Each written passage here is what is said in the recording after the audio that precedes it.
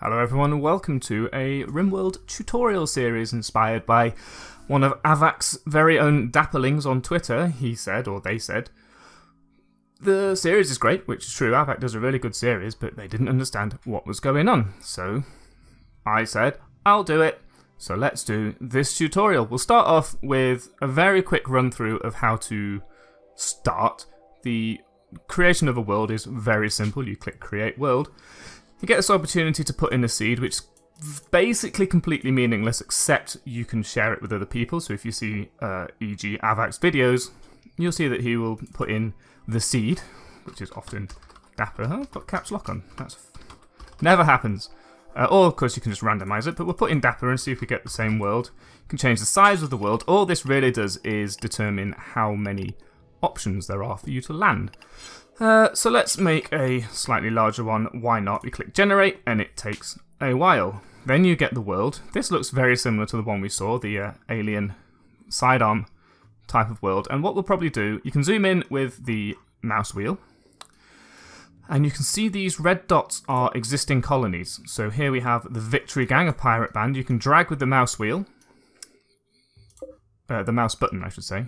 The Slices of Misery, another pirate band over there. I suspect you can't actually land on top of these, but at this stage we're just investigating the world. It's giving you the opportunity to say that you hate it. You can see the biomes.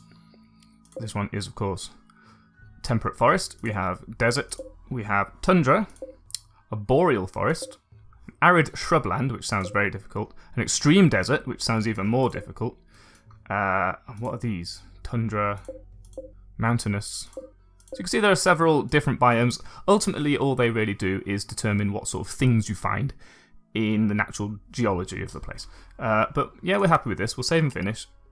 And then, it doesn't actually do anything. You then have to actually create a colony. I suppose I'll have to talk about this now. In a minute, we'll get to choose which world.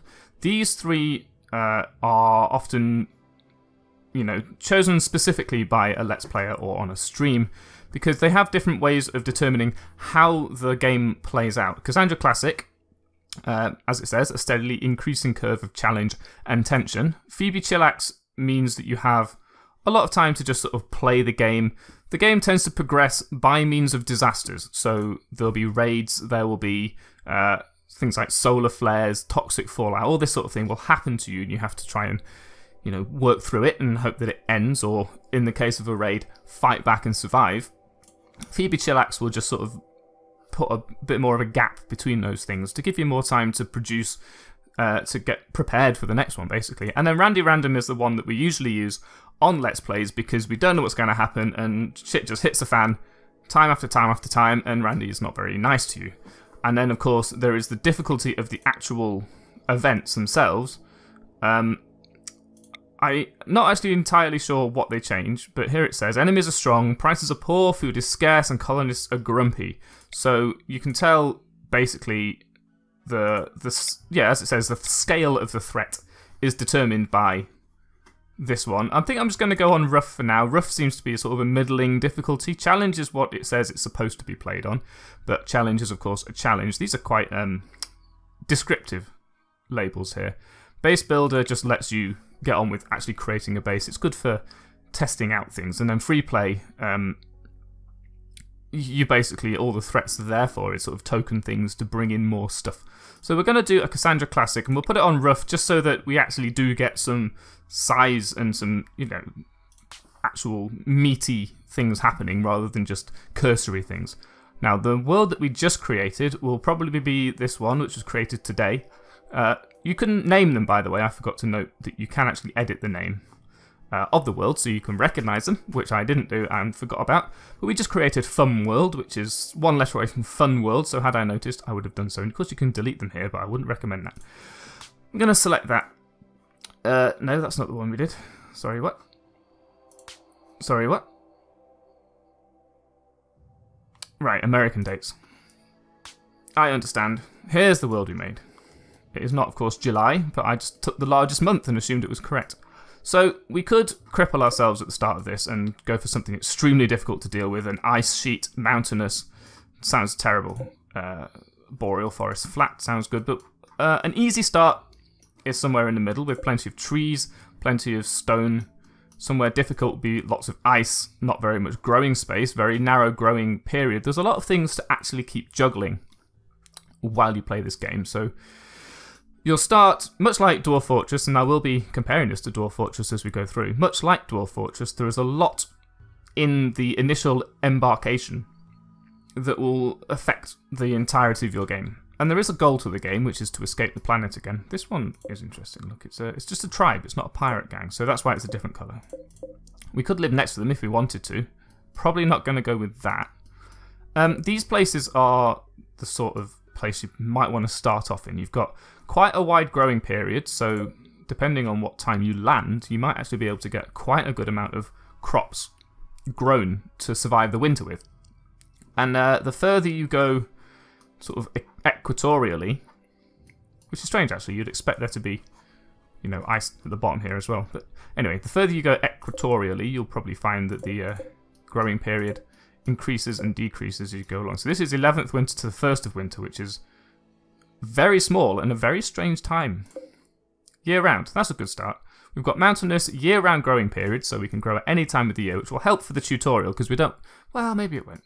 Let's change it so that we can actually try and show some different mechanics. Quite a lot of rainfall. The rain does help in certain situations. Sandstone, slate, and marble, so these are quite hard materials, slate and marble. The average temperature is 7.2, so we are going to have to look at heating. In January, that is. So during winter, it's going to be fairly chilly, but not incredibly chilly, so people aren't going to die of frostbite. Let's just go here. You can do an advanced button. There's you can change the starting season, so you can force spring. Permadeath. You can only save when quitting the game. You cannot reload the game to fix mistakes when a colony dies. So sometimes I don't like to play with this because sometimes things happen that you either weren't aware of and you'd like to reload and sort of prepare for it next time because you put a lot of investment into the colony, or something just goes horribly wrong and you get salty and you want to start again. That seems legit. There's different sizes. Ludionicrus, sorry, is the highest size. You can choose the size of the zone that you start in as well as the size of the Earth. So in this case, I'm just going to go for 250 by 250 because it's nice and simple. That's all the defaults. You can also select a random site and click go. We're going to select this site. So we've selected our storyteller, we've selected our site, and we've created our world. Now we get the opportunity to not necessarily choose, but to, you know, re-roll the 3 people that we start with. Because in lore, what's happened is you're an interstellar craft going from A to B, and you've hit some disaster, and you're all in cryogenic stasis.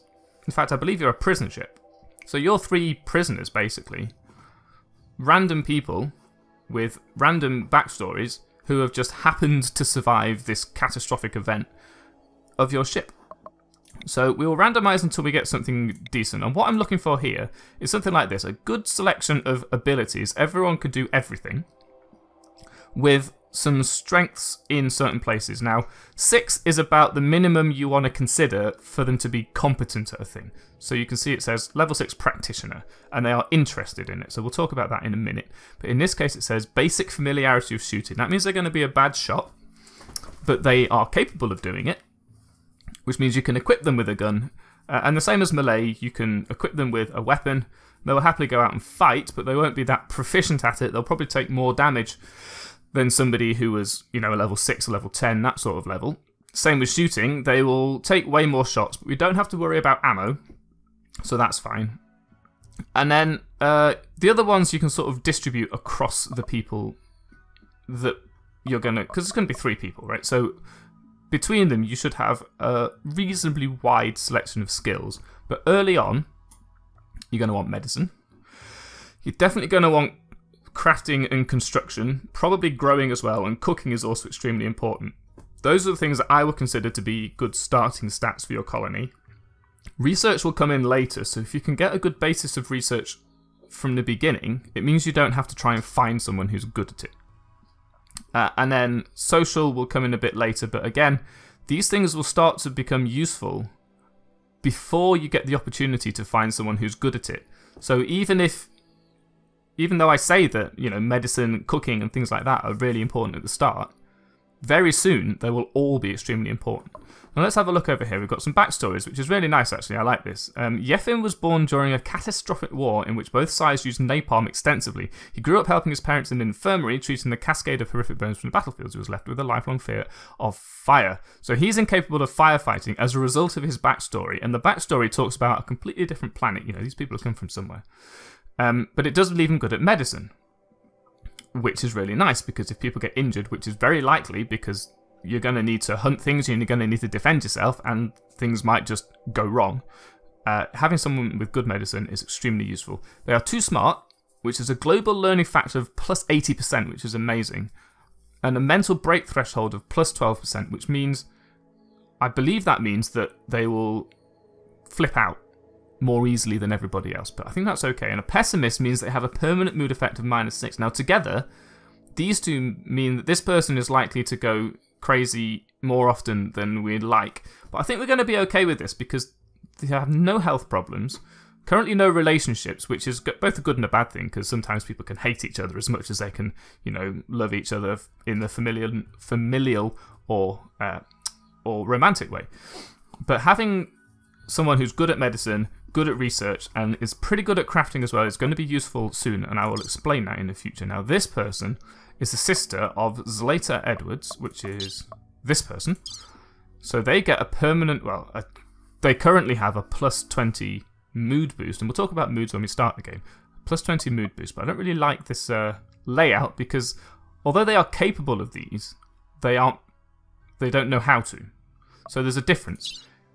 This person is incapable of firefighting. They will not put out a fire because they're terrified of it. Oh, we should read this as well. Yefim was obsessed with old machines and arcane pieces of technology. He obtained them wherever he could and loved taking them apart to see how they worked. He had a habit of talking about his collection long after people around him had stopped listening. We all know those people, which is probably why this person is good at research. Male, he's good at research. But yeah, keep that. This person I'm probably going to re-roll, but I'll explain why. Remember we said this person is incapable of firefighting. They will not do it. This person is incapable of dumb labour, which is hauling and cleaning. They will not do it. However, they are capable of crafting and are capable of learning to craft at 0.3 times the speed. But currently they have 0 skills, so anything that they do will be horrendous. Same as shooting. They can learn to do it, but currently they have absolutely no capability of it. Right? Same, and then for these ones, this is their passion. So in this case, they are very passionate about learning about animals. They're not currently very good at it, but have a burning passion to do so, and they will learn at 1.5 times the speed. This person has some passion in some things, but no burning desire to do anything, which means they will learn at full speed, plus 80% from the too smart thing, which kind of makes up, these are basically better than burning passions right now because of that. They're interested in medicine, they're interested in research, they're interested in all these things, and therefore will learn them much faster than the other ones. So you want to make sure that the people are doing the right things in that respect. We'll randomize this person, we will lose the relation, but now we've randomized someone who has health issues. So we're probably going to randomize through this, but we'll talk about this. Hearing loss affects hearing. This person is deaf. I'm not entirely sure what that affects. Which is to say, I don't really know what the person's hearing does or does not allow them to do. Maybe it will cause them to, you know, make more mistakes. Maybe it will make them worse at some things. Maybe they'll be worse at shooting. I don't know. And a bad back means that they can't really lift anything, they can't move very fast, they can't carry stuff very well. They're also incapable of intellectual, caring, and social, which you can see now. On this one, firefighting does not actually show up here, but these ones affect some of the skills that they have. They are incapable of social. They will not do anything social, which means they can't negotiate, convince, manipulate, lead, or cheer up other people. They will not do medicine because they're incapable of caring. They will not do research because they're incapable of intellectual. Terrible person. This seems better. They have an excellent melee, pretty good medicine, a very strong passion for cooking. Now, 3 cooking is really the minimum you need of anybody. This person has 1. 3 allows them to make simple meals and only occasionally poison people, but because they have a burning passion to do it, they will learn very quickly. Same with growing. Level 3 means that they are just about capable of taking care of a farm, but because they have a burning passion to do it, they will learn much faster and they'll become... So this person is quite likely to become our handler, our cook, and our grower, which seems legit. They're basically a farmer. very quickly. And they have good melee, and melee is kind of useful in combat, which we will see later, provided we get to it. They also have some desire for art and mining. Now, mining is something you really want to get fairly early on, but it doesn't seem to matter, to me at least, how good they are at it. Their skill in mining will basically determine how quick they are to get through the mining jobs that you give them. This person has a 1 mining and has no passion for it. So Tony is probably going to have like a low-level mining thing. But look at this. They are iron-willed, which means their mental break threshold is reduced, which reinforces my suspicion that this means this increase here of plus 12 means that they're more likely to break. This one means that they are a lot less likely to break. They're an optimist, which means they have a permanent plus 6, which is going to really get on the nerves of Yefin, who is a pessimist, at minus 6. And heat tolerant means that if we do get a hot heat wave, they should be okay with it. Plus, that means they can wear more armor even when it's warm. So we'll keep this person, even though there are a few things. Let's have a look at their backstory. Tony witnessed her parents' murder at a young age. This is Batman. With no guidance, she had to fend herself in any way possible. Joining a small group of misfits, she did whatever was necessary to survive. So it could have been Batman. Being near many injured fellow criminals, Tony took it upon herself to work on them. Although many people died, she did get better at using knives, which is probably the melee. So she's pretty good at medicine, very good at melee. So we now have 2 doctors, which is quite interesting. A 10 and a 9, which is actually also really good. If one doctor becomes injured, it's really good to have a backup who can actually heal the first doctor, who can then heal everybody else. Right. Enough of this. This is an amazing person as well. Just the numbers here. You know, animals at 13, not actually that useful. We tend to have 1 animal max, and what animal we get is really going to determine what we do with this person. But I really want a high social person, because the social determines how easy it is to recruit other people. Plus, it determines how much of a price you get when you trade. So we're going to randomize this person until we get decent social. Now, are we happy with incapable of hauling and mining? I'm going to say no. Ooh. Now, we could have a pacifist. Incapable of violent, therefore will not do these things. Charity worker. Some of these things could be leveled up. This is not a great person, but I'm getting a little bit bored re-rolling. We do have 13 social and 4 growing. They can do everything else. Not very well, but they can. Which means, worst case, we put them on a low-level thing and, you know, just have them doing odd jobs around the place. They can be the hauler and the cleaner, and having those things happen is actually a lot more important than you might imagine. So we'll see how this goes. They're 20 years old. They were a coma child. He didn't wake up until he was in his late teens. His body never recovered. People tend to take pity on him when they hear his story. So that's possibly why he won't do any of these. He's just really weak. Like, he's physically weak because he didn't get the opportunity to move for several years.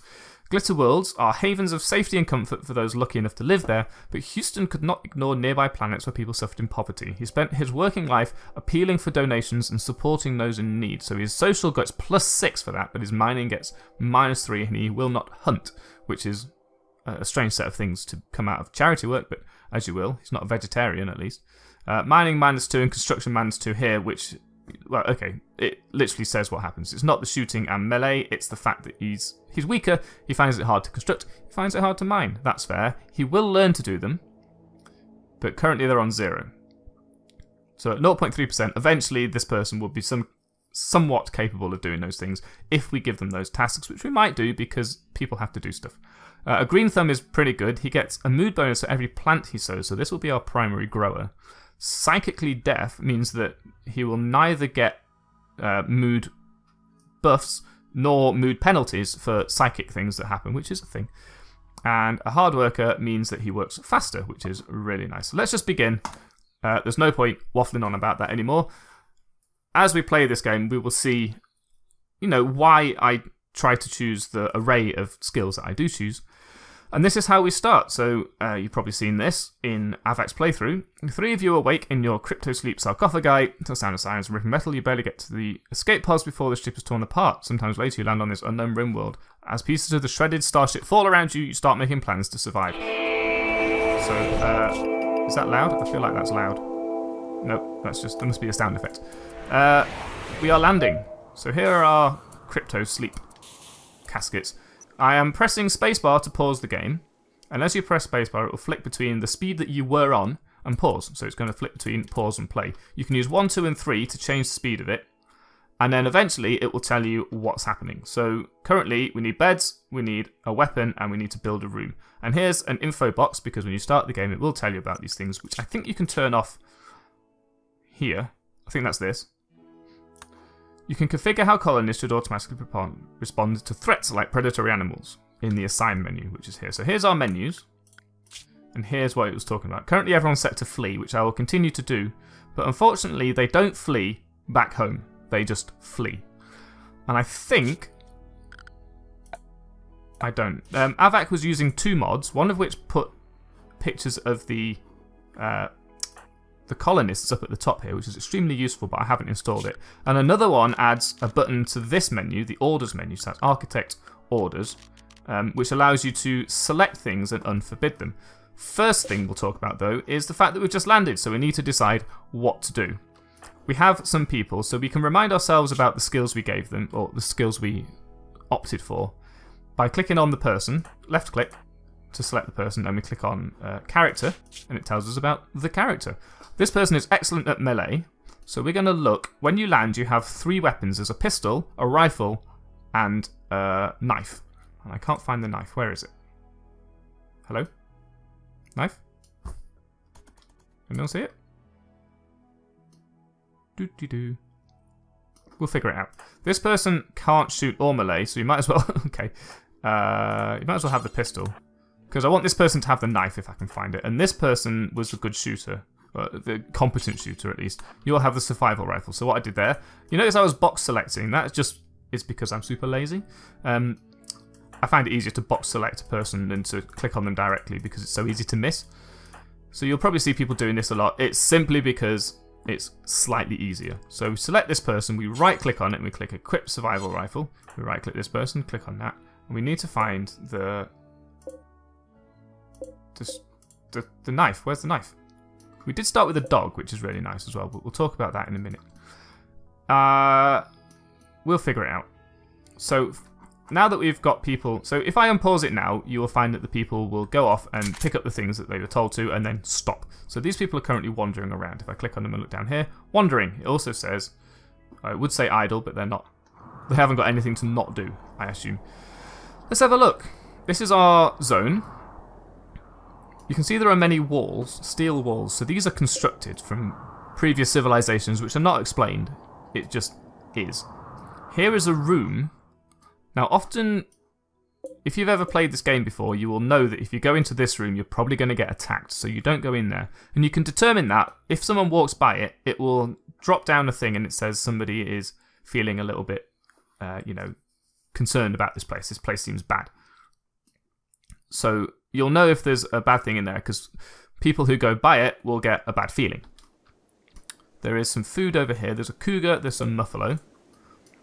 There are a couple of lumps of rock, but there's not too much sort of solid terrain. There's a nice lump of solid terrain here.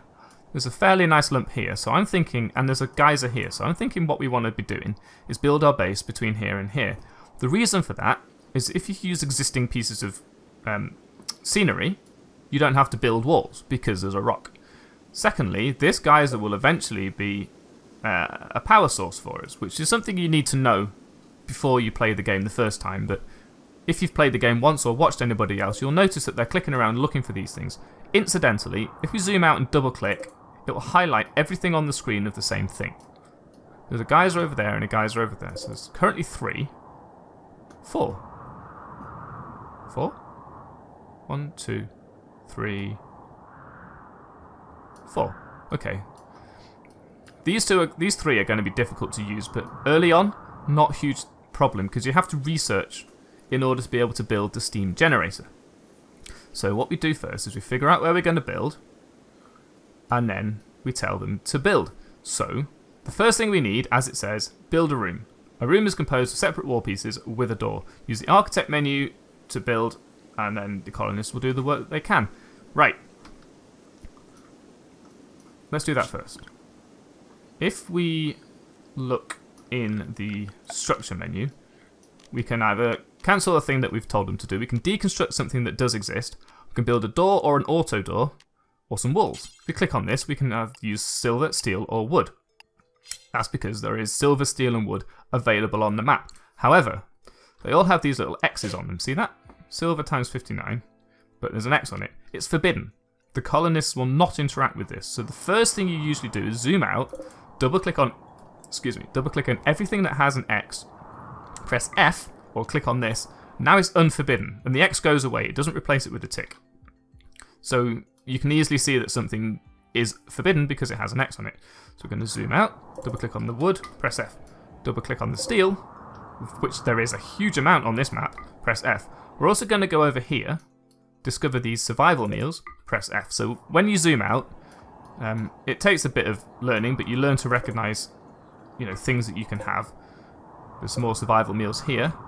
You just zoom out, look around for anything that looks like it's already there. Anything that looks useful. If it has an X on it, it's probably useful. So I'm not seeing anything further, although what we didn't do is unforbid our actual medicine, our own survival meals, which is odd because I thought I double clicked, but okay. And this knife, there we go. Tony, equip that knife. So there you go, click Tony, right click knife, click equip. Tony has now equipped the knife. We are also allowed to use all this steel and all this wood in order to build stuff. We'll talk about which materials you use in the future. The first thing we're going to do is just build a small, not silver, goodness, small steel room, because it says build a room, and we need beds. If you don't put a bed down, they will sleep absolutely anywhere. So I think the first thing we'll do is try and just turn this alcove into a smallish room for them to have some shelter in. Now, I built it out of steel, and the reason for that, well, first of all, I don't quite know how much steel we've got, but I think we've got more than enough. Secondly, wood is very flammable, so if anything goes wrong, that room's burning down. Steel is also quite flammable, but not as flammable as wood, and we can determine this. If we have a look at this, you can get information about basically anything in the whole game by clicking on it and pressing this I button here, right? Including a blueprint. So if we get information on this blueprint, it tells us about what it's going to become. So a steel wall has 20% flammability and a max hit points of 350, which is really just an indicative number, a comparative number. So different things have different hit points, and I assume that enemies do actually do damage, so it is literally the number of HP that they have. But if we click on wood here, it has 100% flammability and 150 hit points, which I believe translates directly to the wall, which we can find out by clicking Architect, Structure. Now when you click on these, that's when the menu shows up. But if you ignore it, it just uses whatever it already is. So it says steel wall here. If you click on it, you can change it to wood wall, and now it says wooden wall. If you click here, we now have a wooden wall blueprint here. If we press information, it has 100%, so it has 175 hit points, so it looks like you get a few more hit points just simply for making it into a wall. I wonder if that's in here. Multipliers when made of this. Max hit points 50%. So it looks like, I don't even know how that managed, because 50% of 150 added to 150 doesn't make 175. But okay, it is what it is. Door opening speed is fast. Blunt damage is, I assume this is 100% of whatever, right? So melee damage, if you make a weapon out of it, it'll have 80% of the melee damage or something. I don't know. But there's a +2 beauty. So if you make something out of wood, you get a bit more beauty out of it, which is something else we'll look at in the future. I'm going to cancel this by clicking on it and pressing cancel. You can also press C. Almost everything has a letter associated with it. But we're going to unpause it onto speed 3 and just let them build this room. You just threw up, which happens. You know, you've got probably got sickness from travelling. Yeah, crypto sleep sickness. So what I've done here, selected this person, clicked on health, crypto sleep sickness. So for a while, they're all going to be slightly ill. This person has none, this person has none. So it's just Houston who's currently succumbing to it. But we have needs, carrots. So there's 5 of these. I've clicked on health to find out what's wrong with them. Consciousness is weakened and manipulation is poor, entirely because of the crypto sleep sickness. We'll look at that pain in future, and also needs. So this is where we were talking about earlier on, their moods. So if we had kept the sisters, or the siblings, from earlier on, we would see a plus 20 here for both of them because they're with their sibling. As it is, we re-rolled them, which means we let those siblings die, which I'm perfectly happy with because I am God in this universe. They have very low expectations because it's new. You know, we've got new colony optimism as well, but, you know, these people are being slightly optimistic about the fact that they've just landed, so you get a buff for a while. See, it says it expires in 4 days and 22 hours. This one doesn't, but it will expire at some point, and I'm not quite sure of the mechanics of that. Also sick and just generally feeling bad, so we've got minus 10 here, but plus 25 here, so this person's quite happy, their mood is up here. This is the first mental break threshold, and this is the second one. Somewhere between here and here, they might go loopy. Anything below here, they will definitely go loopy. Okay? And when they go loopy, any sort of afflictions they can succumb to, much like in the Darkest Dungeon. So this person is currently chopping down this bush, because this bush is in the way of this wall. Makes perfect sense. The bush is in the way, we move the wall. We're also going to go to Architect, Structure, and we're going to make a wooden door. Let's have a look at a steel door. Now look, even though you can click on these, you can also press the information whilst building. Flammability 20, door opening speed 100%, so this is a normal speed opening door. If you make a door out of wood, 120%, so wooden doors open very fast. And again, note that when we change this to wooden wall, it is still wooden wall.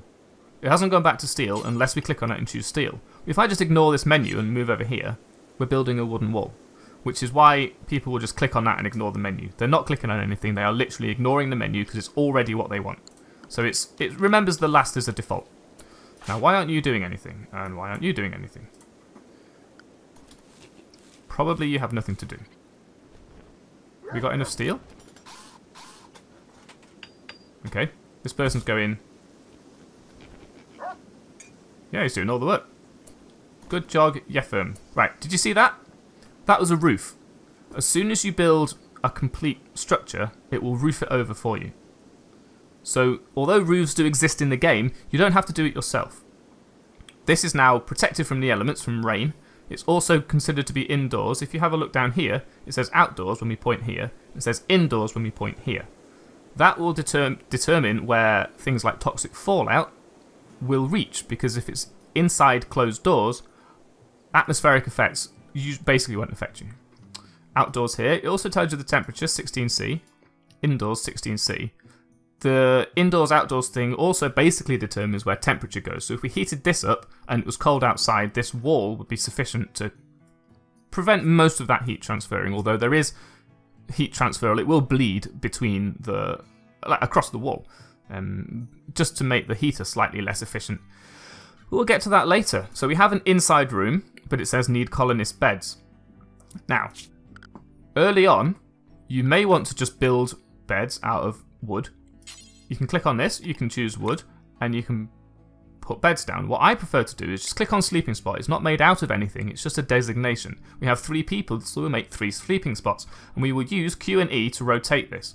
Now, I have discovered, over many years of experience, that the block that the cursor is pointing at is the head of whatever it is. This includes beds and graves and all that sort of thing. So if it's ambiguous, the head part of furniture or the thing that you're building will be where the cursor is if it's 1 by 2. So we're going to make 3 of these. Now we have room for the people to sleep. They will get sad for sleeping on the ground, and they will get sad for sleeping in the same room as each other, but they're just going to have to deal with that for a while because we've just crashed on an unknown planet, and they can stop bloody well whinging. Right. I think that's a good start. We've shown how to create a world. We've shown how to use these toolbars. Remember, you click once and you pick, if you want to, a different material. We've shown how to begin. We've shown how to queue up construction. We've shown how to unforbid, and we've shown how to select things and, just basically interact with the world. You can double click on anything to find all of them. Here's a ship chunk. Double click on that. There's one over there, one over there. double click on Northern Muffalo, and you can interact with everything, and you can box select multiple things. So in this case, I've actually accidentally found some survival meals that are forbidden, so well done me. If we select these or these, you see how it's also selected the cougar? It says various, but you can still do the things. Similarly, if you hold shift, you can also select more things. It just stacks up all the things that you can do to those things. So we can unforbid all of them. We can forbid all the meals, or we can hunt all the animals, but we can't hunt the meals and forbid the animals, right? I'm using the middle mouse button to scroll around like this, but you can also use WAS and D. I prefer to use the middle mouse button because it sort of means it stops when you want it to. So just a little bit more control, but it's entirely up to you. You'll see Avak probably using WAS and D, judging by the way his scrolling seems to work. We've shown how to do that. So we now know how to build a world, build a colony, select the people, tell them what to do, get scared by bears. We've understood selection. Here's some more things, which I'm going to unforbid. You know how as you sort of move around, you spot things, so you're not expected to see them immediately. And here's our first base. It is built into the side of a mountain, which is made of sandstone, which is quite a soft material, but hopefully there's slate over here, so that should be good for us. And in the next episode, we can look towards moving on. We'll see what happens in the next stage. Now that we've got places to sleep, we have to think about survival, we have to think about meals, we have to think about defences, we have to think about, therefore, electricity, and eventually research so that we can get off this planet, which is the goal of the game, and we'll look at mining too. But thank you for watching this first tutorial. I hope it was informative to you. Do leave a comment. Any feedback that you have, any questions that you have, I'll try to answer them ASAP, but I'm going to go ahead and record the next episode now. So it will be the third episode before I get to answering any of your questions, but I hope this was at least informative enough that you can understand what other people are doing and even play the game yourself, because I do very much recommend this game, even though I have not been told to say that. So thank you for watching, and I'll see you in the next episode.